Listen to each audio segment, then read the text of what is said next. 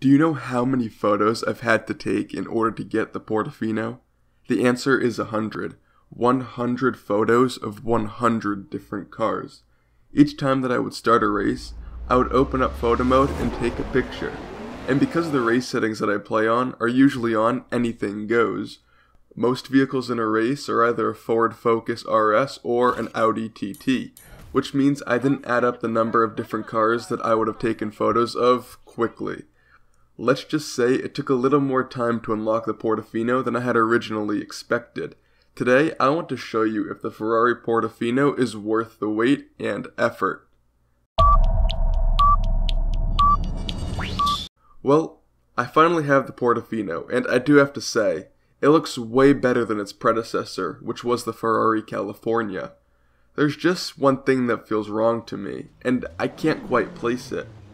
You know, if I were fortunate enough to be able to afford a new Ferrari, I would prefer either the GTC4 Lusso or the all-new Roma. The Roma's MSRP starts at $10,000 above the Portofino, and for that extra 10 grand, I'd rather have the Roma because it has greater tech and just looks a lot better. But I guess if you're into the whole convertible thing, then the Portofino is the right car for you. Thankfully, I was able to swap the factory twin-turbocharged V8 for the LaFerrari's hybrid powertrain. And through some upgrades to the Portofino, it now makes 1144 horsepower.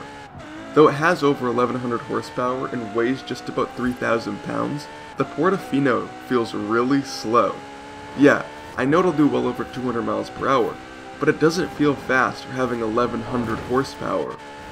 It's too bad that I can't put the roof up manually in free roam.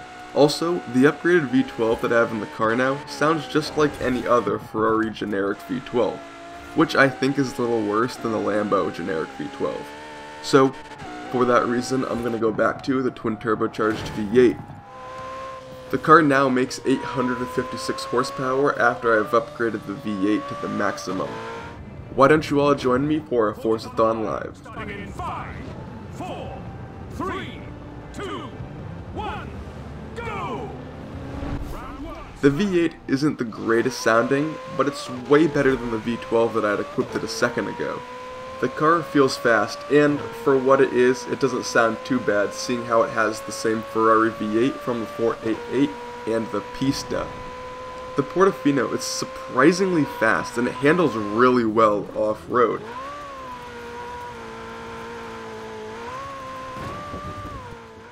It's also the Forza-thon car of the week, so if you have 600 Forza-thon points lying around, you might want to go pick up the Portofino. I just don't think 600 Forza-thon points for this car is worth it. One thing that I find incredibly annoying about the Portofino is when I'm driving in the first-person view. When I'm accelerating, there's a portion of the roof just above the windshield that slides down and blocks a good portion of my screen. And then at the top of the screen there's a ton of blue space taken up by the sky. I wouldn't usually mind this, but at this point I'm just pointing out the small things that I don't like. The Portofino, all around, is a good car.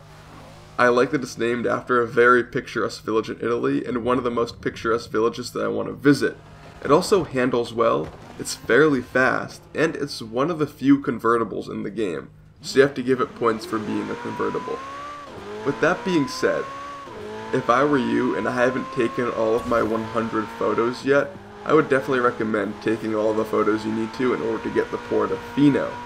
I just wouldn't spend 600 Forza-thon points on the car, nor go pick one up in the auction house.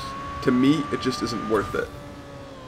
The Ferrari Portofino is a cool car and all, but I'd rather go to the auction house and pick up a Ferrari F12 TDF. For that, I think you get a better sounding V12, and you also get a car that looks better, and you get a car that goes faster, and you get a car that handles better. That's the end of the video. Please like and subscribe if you haven't already. Have a nice day.